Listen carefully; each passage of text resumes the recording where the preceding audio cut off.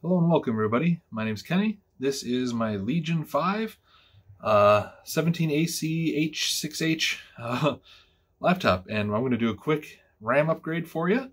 Show you how to do it on this thing. 32 gig kit here, DDR4 SO-DIMM, and we're going to open this bad boy up. This is super easy. All you need for this, Phillips screwdriver. I got my little iFixit kit here and a little spoon to pry this bad boy open. I've already removed the 10 Phillips head screws. Super easy. Nothing voids the warranty as far as I've seen, no stickers. And then the easiest way to go about this is on the edge here, there's a little seam. You're going to want to pry and then kind of work your way down the edges. You'll see and feel, just go slow. You can pry, it'll want to go. And then you just kind of work your way around, and it should pop off with some ease. Nothing hidden here, no hidden screws, just purely snaps on. Super simple. All right, so the RAM is under here, and we need to open that up a little bit. Super easy, it just kind of snaps in with these tiny little grooves down here. And simply put, easiest way is just kind of like relieve some tension on one of these guys here. You should be able to just pop it up with your fingernail there. No big deal. Little cover. I don't know why it's there, but it's there. I don't know if it acts as a heat sink. Take that off. We got our RAM. I like to open up the old stuff.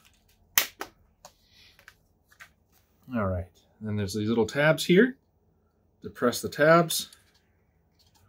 1, 2. It pops up. Take it out. And you can, if you want, you can just pop it in, make sure your orientation's right, come at a little angle here, press down, make sure your tabs are in place. Same thing on the other side. Oh, that one didn't pop up, it just popped out. All right, same here. Make sure your indent lines up. That is the wrong way. Flip it over, come in at an angle, push down. Tabs are in place.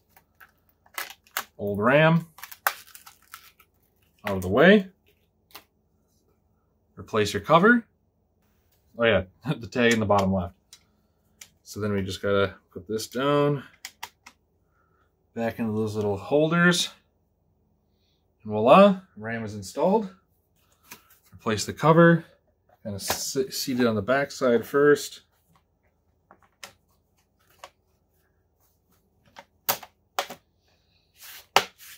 Everything in reverse order. Snap it all back in.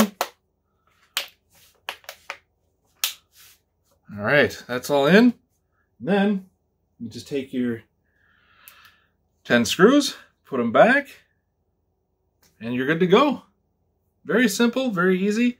Obviously, we'll go back and check to make sure the RAM's plugged in properly when we boot it up and see that it shows 32 gigs now.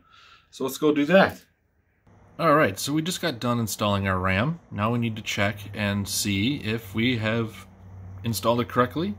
You can hit Shift Function Escape to bring up the Task Manager, or you can come down here, right-click Task Manager.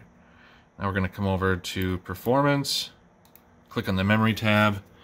You can see in the top right, we got our 32 gigs, and it's running at 3200 megahertz, which is the appropriate speed for the RAM that I had purchased.